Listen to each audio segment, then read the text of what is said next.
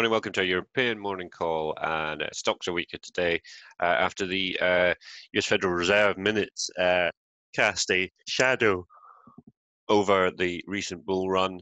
They flagged up the uncertainty, they flagged up the problems, but didn't offer any more goodies for the market.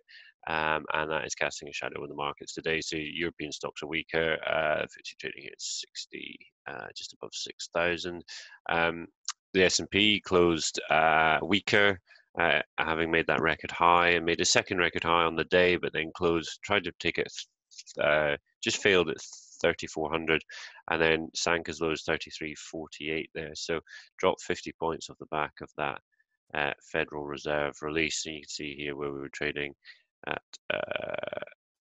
up at 33.90, just about at 7 o'clock when the minutes came out, and then it's pulled back. So the dollar's up.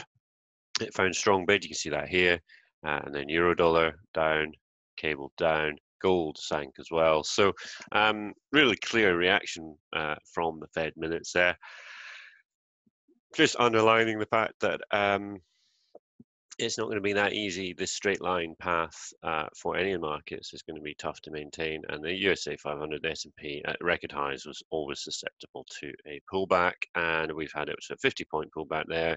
We'll see if that continues. European stocks are weaker today, so it'll be interesting to see if we get any further momentum on the downside or whether things get secured. Couple of updates for you. Ex-dividends factors have clipped 7.7 points from the FTSE 100. So if you're trading the UK 100, that would have been adjusted last night. And there's some analyst upgrades and so on. So give us a shout if you've got any questions. ADP employment, non-farm employment changed today. Philly Fed manufacturing index, weekly US unemployment claims data, as well as natural gas storage coming up. So that's it for now. We'll move for you throughout the day. Thanks for watching.